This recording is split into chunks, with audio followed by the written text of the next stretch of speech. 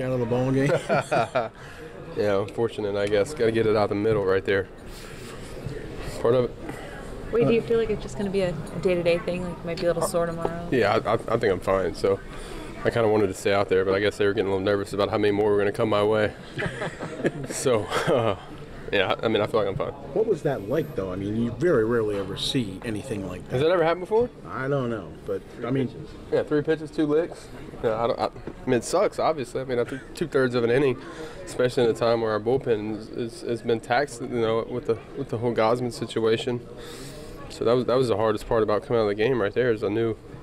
But, I mean, stepped up and did an outstanding job. That's exactly what we had to have, to be able to function throughout the series the next couple games. So, great job of him.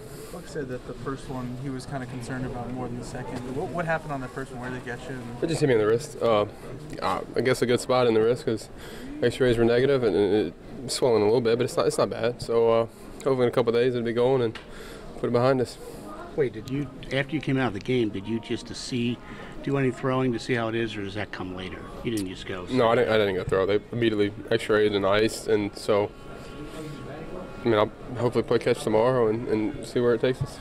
You know, it's a long time. You ever had it just, a liner like that knock you out period of a game? No, I've been hit quite a few times, but I've tried to stay in the game there, but I guess the smart thing to do, go get X-rays. Buck wasn't having it. I told him I was fine.